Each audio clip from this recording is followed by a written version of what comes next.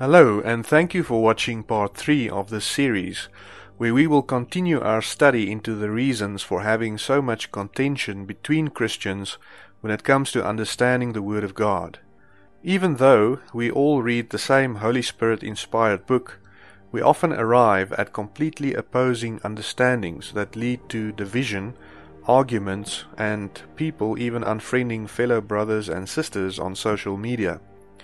This is specifically notable when we compare notes on our understanding of what is known as the first resurrection. In the previous video, we looked at the defining attributes of the first resurrection, and you will recall that the primary attributes were given to us in Hebrews 11 verse 1 and 2, and that being having faith in Jesus for being the Son of God, who came to the earth to die in our place for the removal of our sins. Second to this, we have seen that the people that are described in Hebrews 11 do not come from a specific nation or people group, and can be accurately referred to as Jews and Gentiles without contradicting the Word of God. Today we will look at some of the differences between the main harvest and the gleanings of God's first resurrection harvest, and highlight some instances in which the Word of God points out the differences between these two groups. If this is the first video in the series that you have watched, please stop the video now and start with part 1, for which a link can be found in the description below. We will be discussing information in this video that will be built on the foundation that we have established up to this point, and if you do not watch the first two videos in sequence, it may be difficult to follow or understand the explanation given today. Some of the aspects that we will cover today include the following. Why is it important to consider all of God's Word and not just certain sections when studying Scripture? Where does the Bible point us to the separation between God's main harvest and the gleanings? What are the attributes that differentiate the main harvest from the gleanings? Which additional models and symbols do we need to consider that provide us with a foundation for understanding? What are some of the differences between the dispensations to which each section of the first resurrection harvest belong? Jesus explains to his disciples that doing the works of God is to have faith in the Son whom the Father sent. This is exactly what the elders received a good report for in Hebrews 11 when we link it to Jesus' words to his disciples. We also have to consider that during the times when the elders lived on earth, the gospel of salvation through faith was not yet available. Keep this in mind for later. In the book of Revelation, we also see that faith is once again highlighted in Jesus' evaluation of each of the churches in Revelation chapters 2 and 3, pointing out to them that they are evaluated on the measure of faith they had in Jesus. To each of the churches, Jesus promises a reward to those members that are able to overcome. But as we have now seen, no definition is given to us in the book of Revelation to obtain a sure understanding of what it means to overcome. At this point, we know that we have to apply Isaiah 28 verse 9 to 10 to our reading of Scripture in order to obtain a proper understanding of subjects in the Word of God, and that our Heavenly Father would have left the answer to a question in one passage, somewhere else in another passage also found in the same amazing book. Let us quickly refresh our memories regarding the primary attributes of the first resurrection and see how this then ties in with Jesus' evaluation of the 7 churches in the book of Revelation. Then said they unto him, What shall we do that we might work the works of God? Jesus answered and said unto them, This is the work of God, that ye believe on him whom he hath sent. Now faith is the substance of things hoped for, the evidence of things not seen. For by it the elders obtained a good report. For whatsoever is born of God overcometh the world, and this is the victory that overcometh the world, even our faith. Who is he that overcometh the world, but he that believeth that Jesus is the Son of God? These 3 passages are essential in our understanding of how God views and measures the first resurrection, and those that belong to it, and also to give us understanding of how the different harvest sections are delineated. Also, note how living a sinless life is not part of what it means to overcome the world. Neither is it part of God's works or having faith in Jesus. In the times leading up to putting these videos together, the Lord normally sends me a number of issues that would seem to fit in with what I will be discussing in the next video, and as such I would like to address some of these as we continue. My intention is not to be contentious, but to point out the dangers and pitfalls of adopting views regarding the Word of God in which several passages are violated by that view, and how we would fall back into a position of ignorance by adopting certain views. Here is an example. Some would say that when we read certain sections of the Word of God, that those sections were not written for believers in Jesus, but that they were written and only intended for the nation of Israel, for instance. Now, while I completely agree with the understanding that specific books were written with a focus on intended audiences, such as the nation of Israel or the church of Ephesus, or a person such as Philemon, would we benefit in any way from discarding or ignoring some of what is written in Scripture just because of this fact? I mean, why would our Heavenly Father include a letter that is addressed to Philemon to become part of His Word to us, if the letter was only intended for that person and if God's intention was for us to ignore what was written in it? Would it be wise to adopt an approach of asking, is what I am reading really intended for me, in light of the following three passages? All Scripture is given by inspiration of God, and is profitable for doctrine, for reproof, for correction, for instruction in righteousness, that the man of God may be perfect, thoroughly furnished unto all good works. Then said I, Lo, I come, in the volume of the book it is written of me, to do thy will, O God. Whom shall he teach knowledge, and whom shall he make to understand doctrine? Them that are weaned from the milk and drawn from the breasts. For precept must be upon precept, precept upon precept, line upon line, line upon line, here a little, and there a little. When we combine the information in these three passages, we see that God intends for us to look at the entire volume of His Word in order to discover precepts that He hid for us in His Word, and to receive proper understanding even if the audience that was addressed may not conform to the one that we find ourselves in today, such as the church. The Word of God has many layers to it, and while the narrative may seem to have a specific focus, there are many deeper layers that are completely blind to the audience that is being addressed. I would like to give an example of how such an approach, where information provided in the Word of God is considered only to be intended for Israel, could be completely misguided. One parable that some would say is intended only for Israel is that of the 10 virgins. This parable was given by Jesus to the nation of Israel while He was preaching among them, and was recorded in the Gospel of Matthew that has a very specific focus on Israel as well.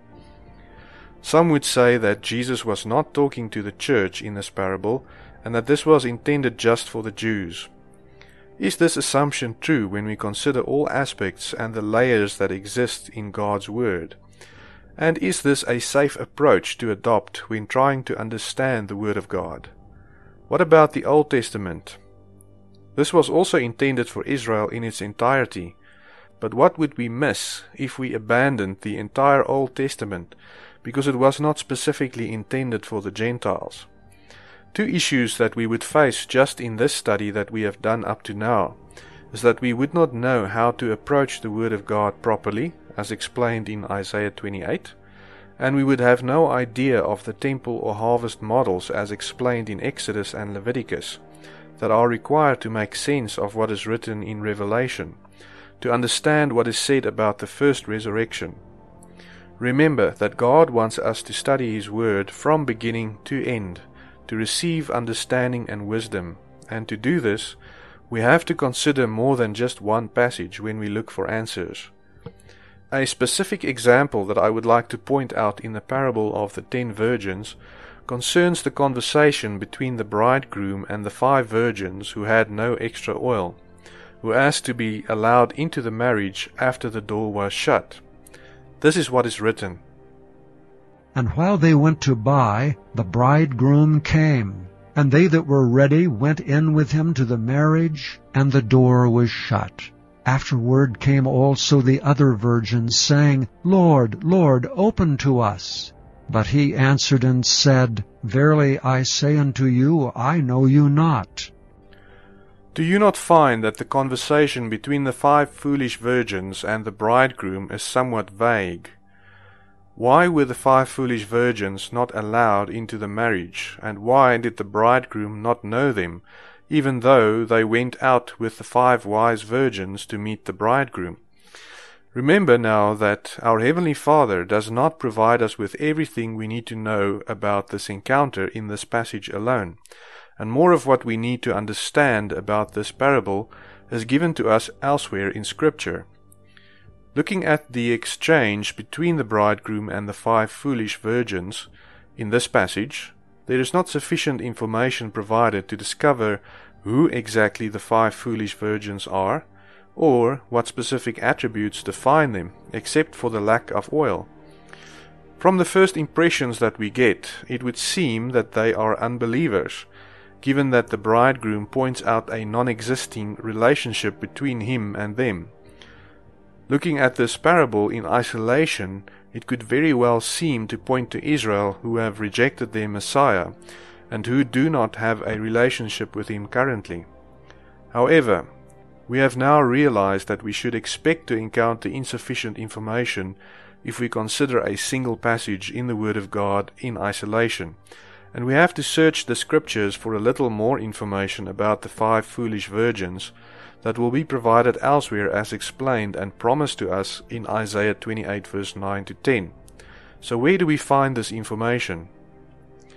Look specifically at what the 5 foolish virgins said to the bridegroom, as this gives us the connection to another passage where we are provided with the additional detail that we are after.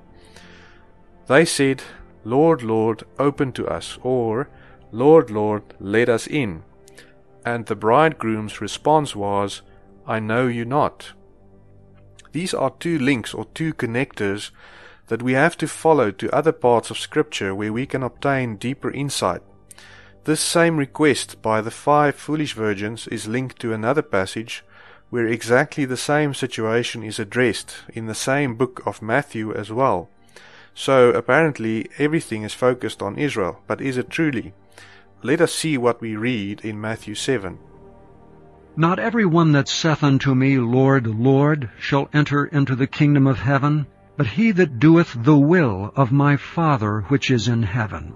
Many will say to me in that day, Lord, Lord, have we not prophesied in thy name, and in thy name have cast out devils, and in thy name done many wonderful works? And then will I profess unto them, I never knew you. Depart from me, ye that work iniquity. Just as explained to us in the parable of the 10 virgins, these people are requesting entry into the kingdom of God by saying, Lord, Lord, let us in. And Jesus then responding to them with, I never knew you.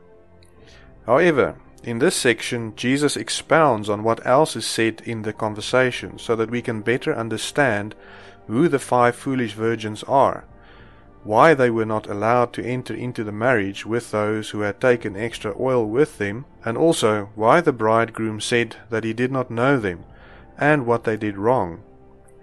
It is clear that those who are asking the Lord for entry into the kingdom after the door is shut knew him, given that they mentioned the works that they have done in his name. How do we find out then who these people are? Well, we can apply simple logic together with a process of elimination and compare what is written in the Word of God to the aspects that are mentioned in this conversation to find the answer. First, let us look at how unbelievers or the unsaved would fit in with what is said. Would unbelievers expect the bridegroom to return, and would they go out to meet him, as we see explained in the first verse of the parable of the 10 virgins? Most unbelievers would scoff and mock at people who believe that there is a bridegroom in the first place, and who are expecting the return of the Son of God to the earth. Also, in what this group says to the bridegroom when they ask him for entry into the marriage, the reasons they offer are far removed from those who are unbelievers. Unbelievers will have no authority to cast out demons, and will in fact themselves be hosts to demons. They will also not prophesy in the name of Jesus, as this is a gift of the Holy Spirit, as explained to us in 1 Corinthians 12, which those who do not believe in Jesus cannot receive. Unbelievers who prophesy are judged by the word of God, because that practice is called divination. These two aspects mentioned by those who are seeking entry into the kingdom of God show us that this group cannot be representing unbelievers. What about the Jews then? Similar to the unbelievers, Israel as a nation has rejected the bridegroom since the first advent.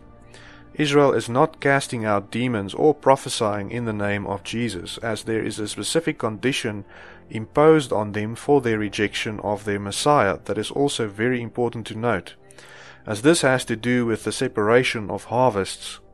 This is that they are blinded to the identity of the bridegroom until the fullness of the Gentiles has come in. For I would not, brethren, that ye should be ignorant of this mystery, lest ye should be wise in your own conceits, that blindness in part is happened to Israel until the fullness of the Gentiles be come in. Given what is written in Romans 11, Israel would not be in a position to know who the bridegroom is, while there are Gentiles left on the earth who have the attributes of the first resurrection, which is faith in Jesus as being the Son of God, and including people from all nations on earth. Look at this from another perspective. What event would mark the fullness of the Gentiles in light of what we have considered thus far, and if we seek to avoid contradicting the Word of God? Would it not be the completion of the first resurrection? Would it not require all 3 parts of God's faith harvest to be reaped, and for all 3 parts of the temple to be completed, before one could say that the fullness of the Gentiles had been achieved? If we say that the fullness of the Gentiles had been achieved, and there remains another person to be saved through faith in Jesus, how can that view then be called the fullness of the Gentiles? The Bible clearly tells us that Israel will only be allowed to recognize their Messiah once there is nobody left on earth who could still come to salvation through faith in Christ. This understanding is very well supported by Scripture, which we will get to in a future video. Keep this in mind as we continue. Let us look for more supporting evidence. Think again about the assumption that the focus of the parable of the 10 virgins is on the nation of Israel specifically, and then, in light of this additional information, ask the following question. Where in the Bible do we find examples of where Israel prophesied in the name of Jesus and cast out demons after Jesus spoke the words in Matthew 7? Corporately, we know that the nation of Israel has for 2,000 years rejected their Messiah, and as such would not be prophesying in his name. Neither have they cast out demons, except for those who became part of the church. The Bible even gives us an example where unbelieving Jews attempted to do what the 5 foolish virgins were offering the bridegroom as proof of their worthiness to gain entry into the kingdom of God. These Jews did not believe that Jesus was the Son of God, neither did they have the indwelling of the Holy Spirit. Then certain of the vagabond Jews, exorcists, took upon them to call over them which had evil spirits the name of the Lord Jesus, saying, We adjure you by Jesus whom Paul preacheth. And there were 7 sons of one Sceva, a Jew, and chief of the priests, which did so. And the evil spirit answered and said, Jesus I know, and Paul I know, but who are ye? And the man in whom the evil spirit was leaped on them, and overcame them, and prevailed against them, so that they fled out of that house naked and wounded. Now we begin to see that Jesus in Matthew 7 was clearly talking about a situation that has never been associated with Israel as a nation since he came to the earth as the suffering servant. Israel as a nation rejected their Messiah, and since Jesus' death and resurrection has never been in a position to offer the Lord what the 5 foolish virgins were offering him. So this conversation between the bridegroom and the 5 foolish virgins can therefore not represent a discussion between the bridegroom and Israel, if we want our understanding not to contradict what the Word of God says, and while we apply Isaiah 28 verse 9 to 10. Having just one option left, these then have to be believers in Jesus Christ that are pleading with the Lord to be let into the marriage. Now, many will say that it is preposterous to make such a statement, and that I am throwing context out the door.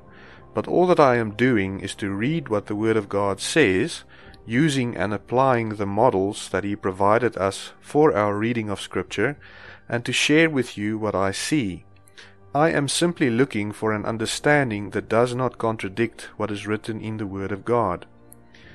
It is only preposterous if we draw our conclusions from reading sections of the Bible in isolation from others, without looking at what the rest of God's Word has to say about a subject, when He instructs us to read His Word from cover to cover. We know that a harvest consists of the same grain for all 3 parts of the harvest, and this understanding also lines up accurately with both the temple and harvest models. These people claim to have cast out demons and to have prophesied in the name of the Lord. Only believers in Christ, or people who believe that Jesus is the Son of God, would be in a position to cast out demons and to prophesy in the name of Jesus. Here is more evidence from the Word of God to support this understanding.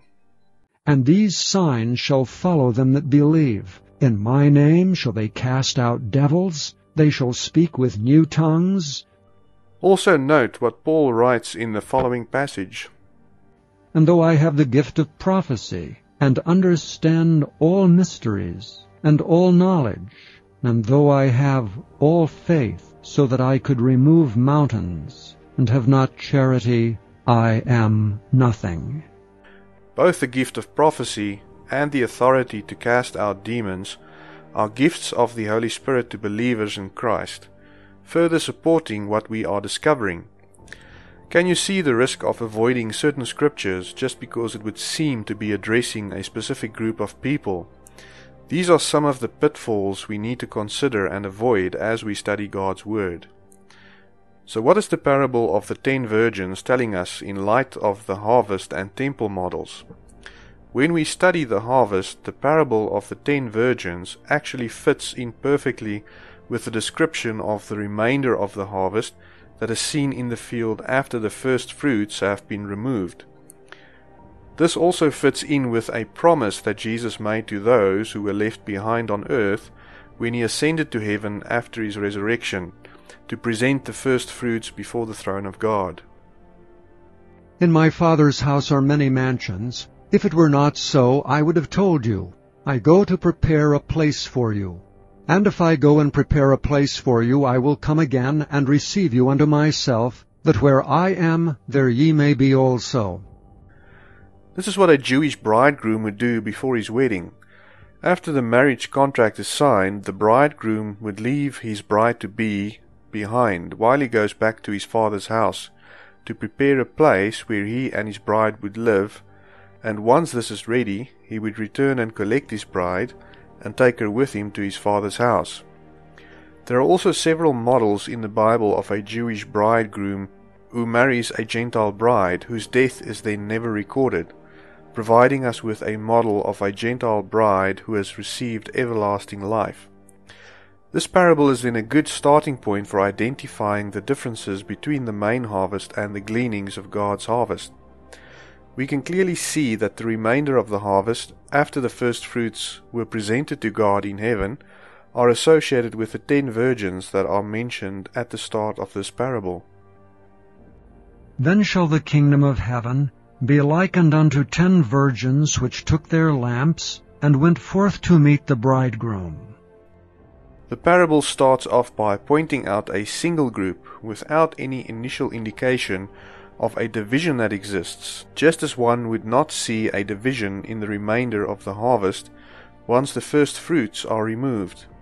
The division that will separate the remainder of the harvest into 2 only occurs at the time when the main harvest is reaped, and only becomes evident at the time of this harvest, while it also provides reasons for the division as the parable progresses. There is another passage in which the model of the harvest is linked to the return of the bridegroom without clearly showing the division that will occur at the end. But now is Christ risen from the dead, and become the firstfruits of them that slept. For since by man came death, by man came also the resurrection of the dead. For as in Adam all die, even so in Christ shall all be made alive. But every man in his own order, Christ the firstfruits, afterward they that are Christ's at his coming. As we've discussed in the previous 2 videos, Paul's explanation here highlights the fact that the harvest model applies and requires our consideration in order to understand the first resurrection. However, the passage itself does not specifically explain the harvest model to us, and mentions only a single group at the return of Christ at the end. Having a single group that will be resurrected at Christ's return does not line up with what we are shown in Leviticus.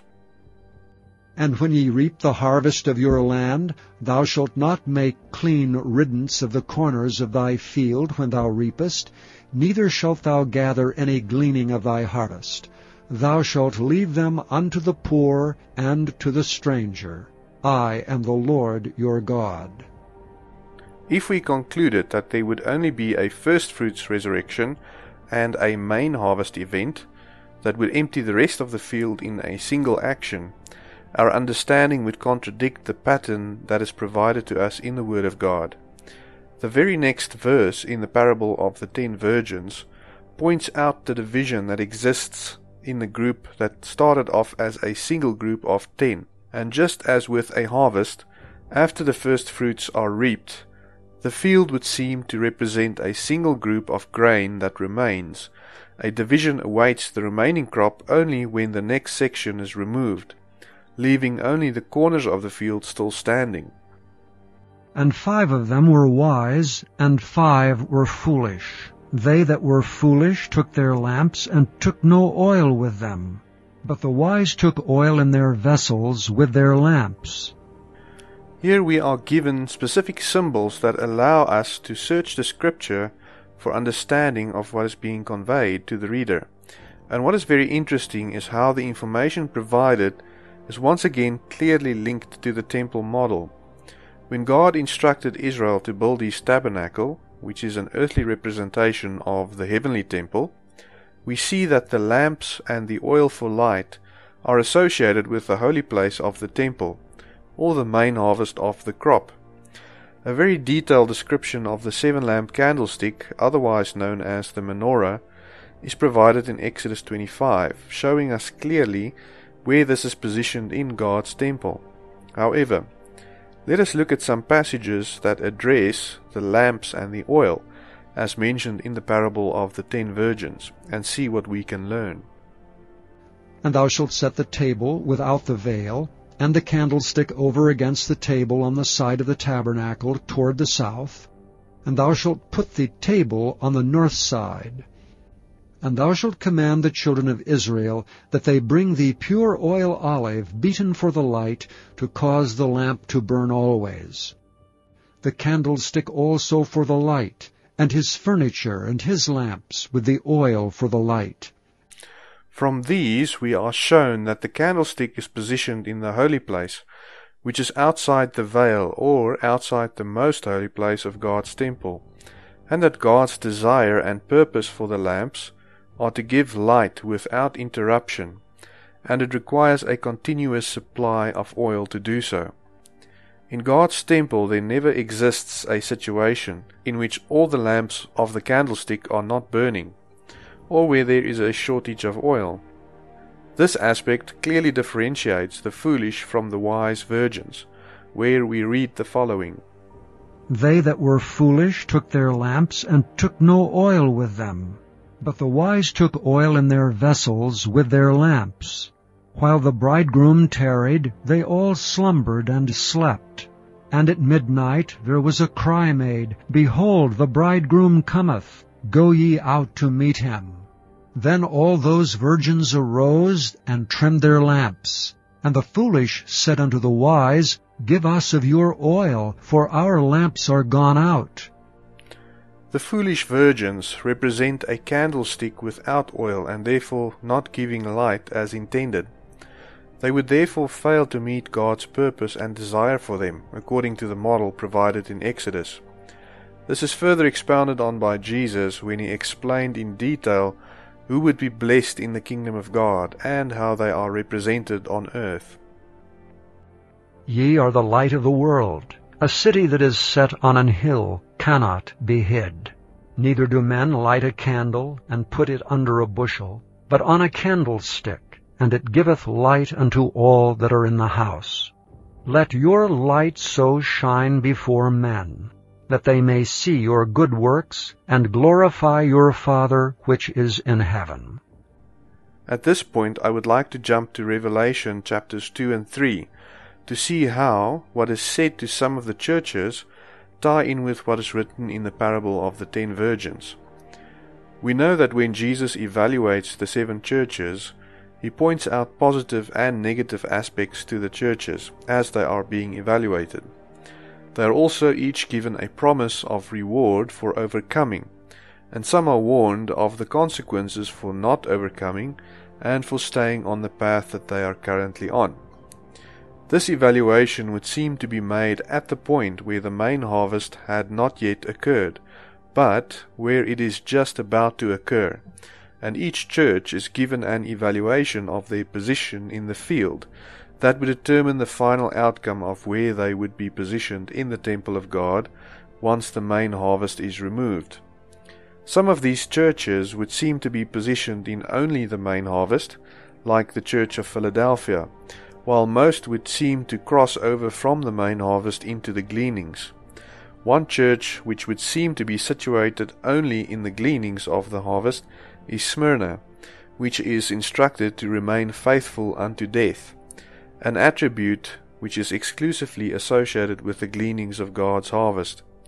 We see the foolish virgins' problem once again pointed out when Jesus evaluates the church of Ephesus.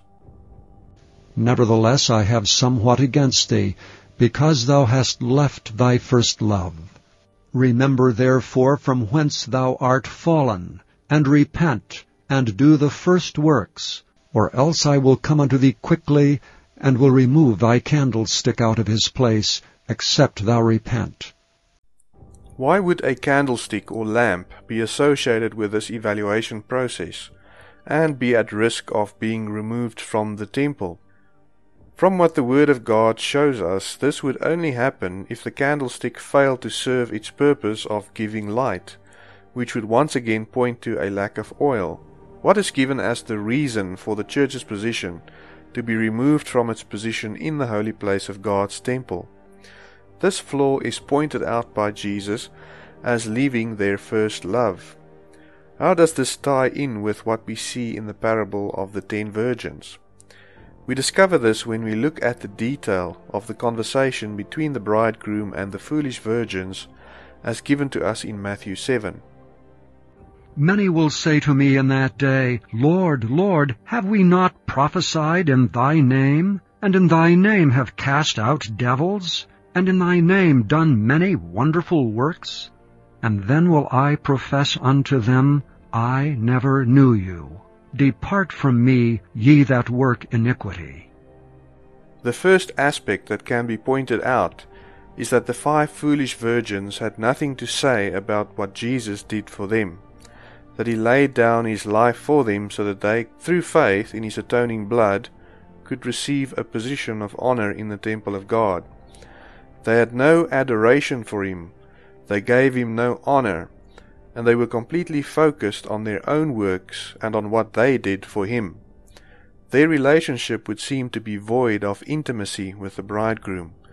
They believed that Jesus is the Son of God and have as a result qualified for salvation, and have also received spiritual gifts and authority over Satan, which they then offer as the evidence for being worthy to enter God's kingdom, and just as the wise virgins, they expected the return of the bridegroom.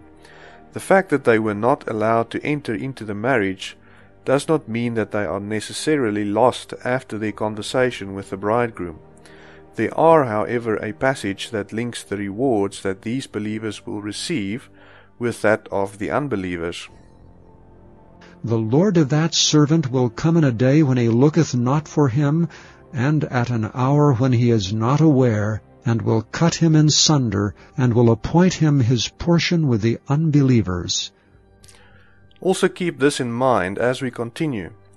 We are dealing here with two remaining portions of the first resurrection harvest, with the attributes of having faith in Jesus first, and secondly, having people of all nations, Jews and Gentiles, as part of this harvest. When we consider the 10 virgins to be a representation of the remainder of God's faith harvest, or the first resurrection, and representing the remainder of the heavenly temple that awaits completion, we know that this group of 10 has to be split into 2 sections in order to complete the holy place in God's temple when the main harvest is reaped, and leaving the gleanings of the harvest to the poor that will finally become the outer court of God's temple, once the poor has worked through the field as they glean. Can we find any further supporting evidence for this understanding in this parable? And while they went to buy, the bridegroom came, and they that were ready went in with him to the marriage, and the door was shut. Afterward came also the other virgins, saying, Lord, Lord, open to us. But he answered and said, Verily I say unto you, I know you not. This passage shows us that the wise went into a building, and that a door was shut behind them. The foolish virgins, on the other hand, found themselves outside the building, with no way to enter after the door was shut. This perfectly matches the imagery given to us in the temple model. We see this situation further elaborated on in the next parable that follows, where a distinction is made between good and evil servants. Just as in the parable of the 10 virgins, we have a group of people that are all considered servants of the Lord, but they are once again divided into good and evil servants, just as we had wise and foolish virgins. The evil or unprofitable servant situation, even though he is considered a servant of the Lord or someone who believes that Jesus is the Son of God, will be similar to that of the foolish virgins who found themselves outside the door and outside the building or the holy place once the door to the building is shut. We have now considered a number of attributes that are associated with the foolish virgins, but there are more to take into account, and we will continue where we leave off today in the next video. I'm ending this video somewhat abruptly, but to avoid making these videos too lengthy and to allow me to post videos more often, we will end here for today. If you have found this video to be helpful in understanding what is written to us in the Word of God, please give it a like and subscribe to the channel so you can follow upcoming videos when they are uploaded. Also, I would really appreciate it if you could help me by sharing this with others so that more can receive understanding of God's Word. It would seem that very few people are interested in this kind of information, given the interest this series has received thus far. But even this is explained to us in the Word of God. Enter ye in at the strait gate. For wide is the gate, and broad is the way that leadeth to destruction, and many there be which go in thereat. Because strait is the gate, and narrow is the way which leadeth unto life, and few there be that find it. May God bless you and keep you, and may His grace accompany you wherever you go. Until next time.